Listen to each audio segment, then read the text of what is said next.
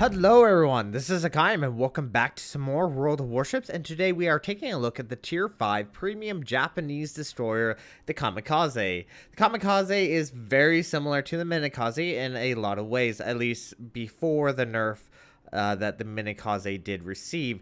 Now, this ship was brought back due to our glorious leaders at Wargaming, and you can buy it for, I think, around I think it's about $12 just for the ship and about $30 for additional doubloons, mounts, and I believe silver and some other stuff. So I went for the $30 because I kind of splurged on myself. I know, shame on me. So the reason why I decided to get the Kamikaze, because like I said, the minekaze did receive a nerf, and I kind of want a little tier 5 destroyer that I can take out and have fun and earn credits. And I actually don't have a Japanese premium ship, which is actually rather shocking because there is a couple ships I would love to get, but haven't had the opportunity to get them at Togo.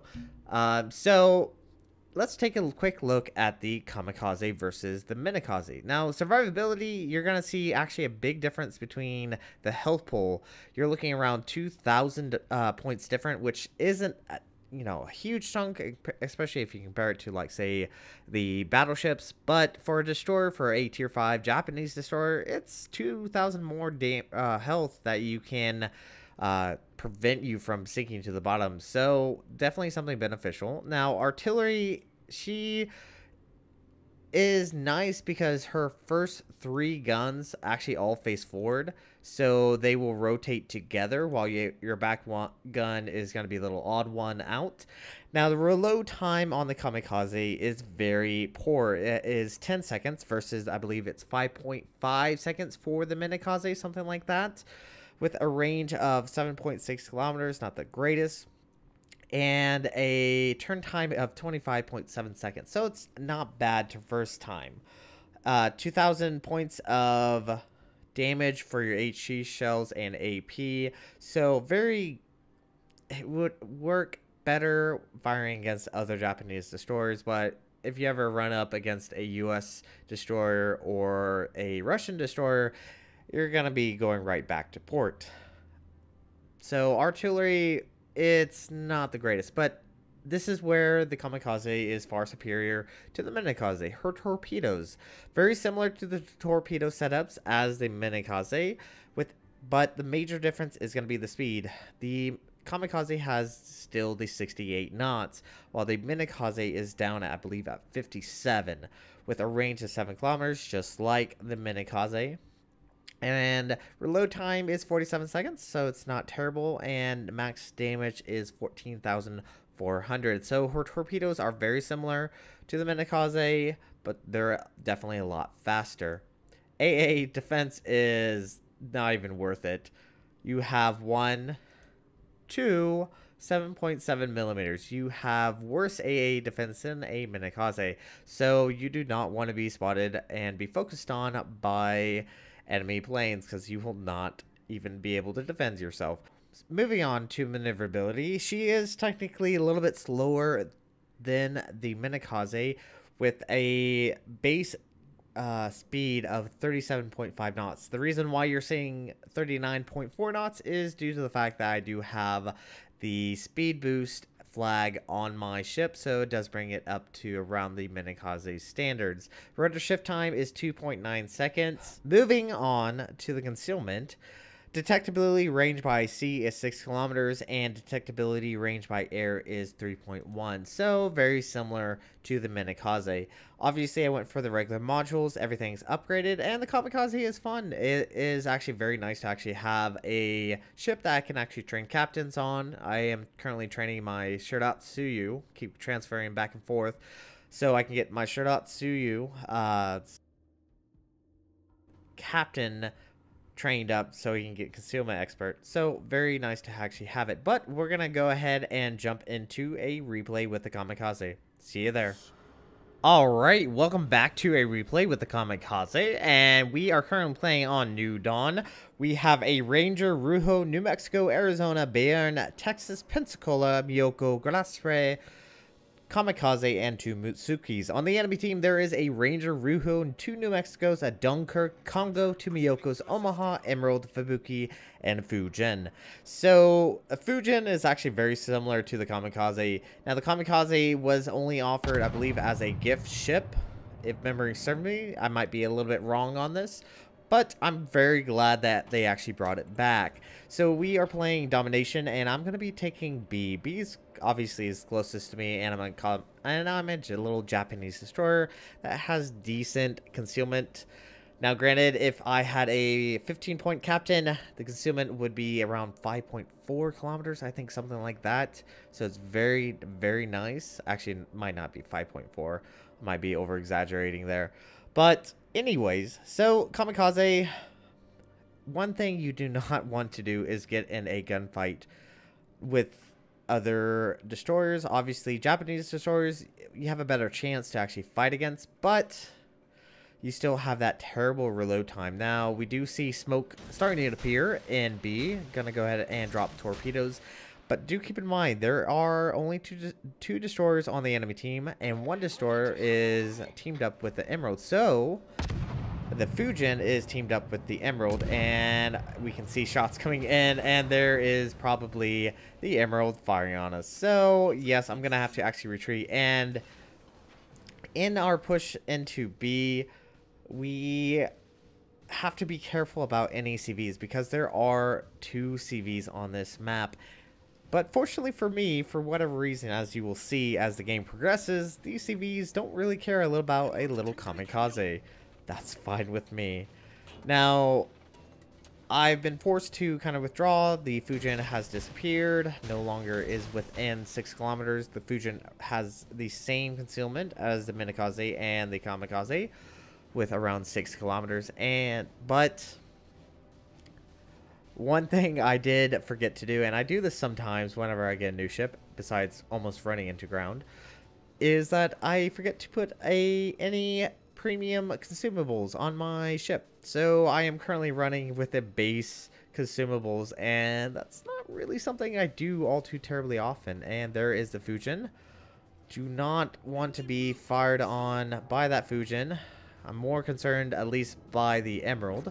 But fortunately, I think we're actually going to have some backup. I think there's a cruiser coming in as well. Let's quickly take over the camera. We do have a Graspe moving in as well. Fired my torpedoes off towards the Emerald. Gonna make my way behind this island because, once again, a Emerald can chew you up fairly well. The British cruisers AP do a really decent damage against any destroyers. So, yeah, I really don't want to deal with that. And the Fujin is spotting us. Gonna try to get behind this island. Can we get behind this island without taking too much damage? I think we can. I think we're good. Now, like I said, the enemy CV, they really don't seem to care about a little Kamikaze moving through their map because they're both, at least better yet, there is only one American CV that I do have to be worried about. But, like I said, they don't seem to care. Now, the Emerald is finally spotted. And I'm going to go ahead and drop some torps towards this Emerald. Going to try to base on where he's planning on going. He's probably not going right to that island. So, I'm going to fire one kind of towards the island just in case he does turn in. As well as some a little bit further behind. Now, the Graspe is being very aggressive. We do have the Emerald now firing on us. But with the Kamikaze's rudder shift time, I'm able to at least dodge unless we get fired upon by another cruiser such as the Miyoko, which is always fantastic to see. Now, the torpedoes are looking really well, but the grass spray does go down to the enemy Fujin, and the Fujin is very close, but we take out the enemy Emerald, and oh, hello. Looks like he just grounded it himself, and I'm going to fire just one torpedo spread. And takes out the enemy Fujin. And now we're no longer spotted. But in that battle, we did lose our engines. We're no longer spotted. That's always good. But since I don't have damage control quite up, I'm going to have to try to get away as quick as possible. Now, fortunately for my captain does have last stand, so that means my engines will sort of work. I won't have the full speed, but at least I'm not standing still. There is a Miyoko around there somewhere, but we're not spotted and we're good. Now B's all ours for the taking. I'm very satisfied with that kill, those kills at least. But this is one thing. I just really think the CVs just negated the fact that I'm in B by myself. I have no support. I'm a kamikaze. So they just don't seem to bother me. I don't know why I'm just hammering this away, but I am. Now B is going to be fully captured by us, and there was the Miyoko. Hoping he will come down this island. If he does, he'll have little room to actually maneuver, and just waiting for him to be spotted. Don't want to drop my torps unless I really have to, even though the reload rate on the torpedoes are really fantastic. And there he is. It looks like he's actually going to go around. He's not going to take the chance of moving into that island and being aggressive. And well, I have no idea what's with me and almost running into islands, but fortunately the kamikaze is at least able to slow up and maneuver away from colliding into islands. So I'm satisfied with that. Now our team's doing fairly decent well. We only lost one ship to their 4, and I think we're going to be fine. Is someone saying Chikuma? What? There's no Chikuma. Oh, unless someone's named Chikuma. That's weird.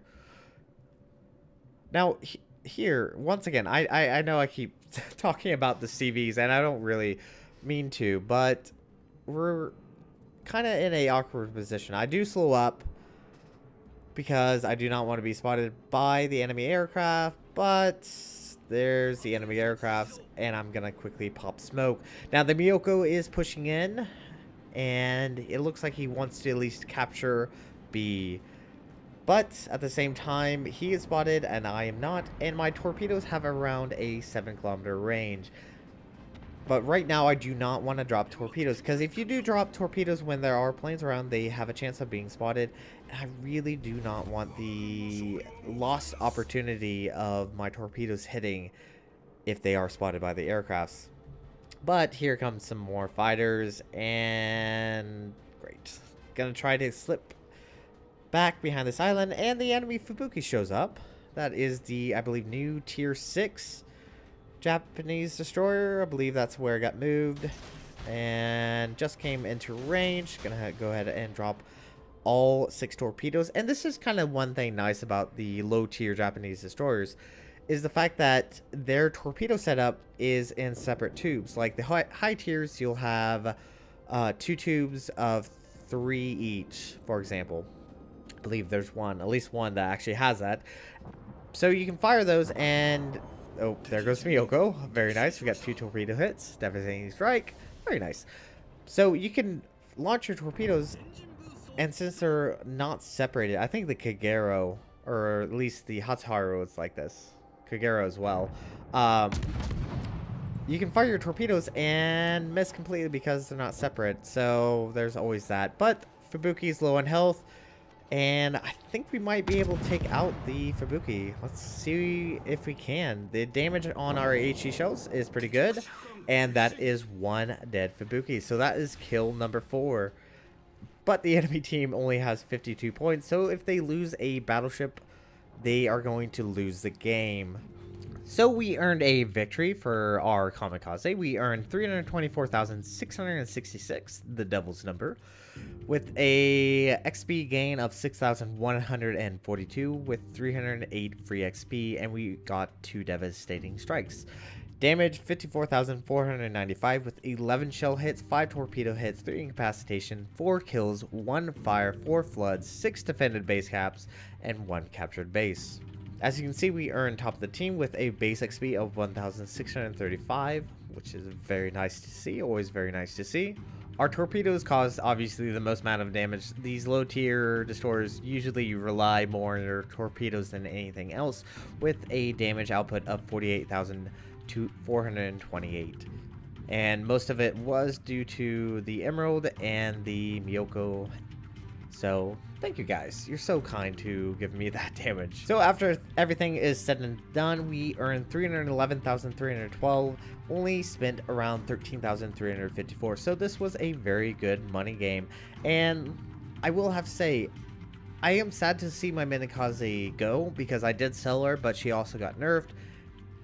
And it's nice to actually have essentially the minekaze again. There are several tweaks and differences between the two, but it's fun and nice to have the essence of a minekaze once again. And minekaze was a Japanese destroyer that I really did enjoy when I was going up the line. It was actually a ship I had for a very long time, so long that my captain actually got concealment expert almost within either getting the Hatsuharu or even the Mutsuki. It was one of those two, and I actually got concealment expert because my captain was trained so long on the minekaze. But other than that, we are going to go ahead and end this episode in this video here. Thank you guys so much for watching, and if you like what you saw, hit the like and subscribe button. You guys have a great and fantastic day. Zaijen.